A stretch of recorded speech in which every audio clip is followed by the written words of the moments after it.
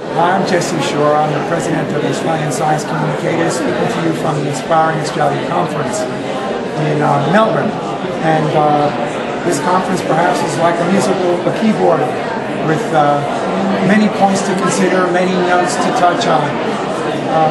It's such a diverse area, it's hard to find one thing to focus on.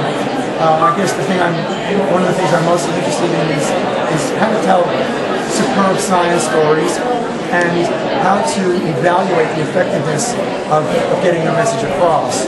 And there's lots of science communicators here who share those thoughts.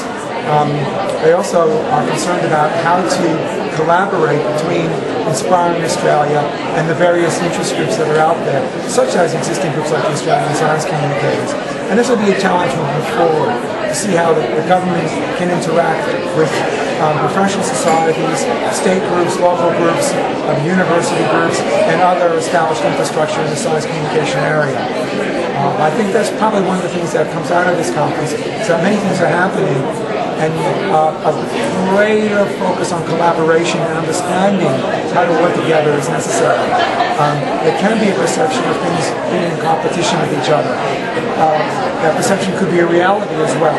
And if we are to collaborate, then we have to work hard to make sure that it is a true collaboration, that we are not duplicating efforts, working together for the good objectives, the great objectives as expressed in the Inspiring Australia report and the recommendations and implementations that come from it.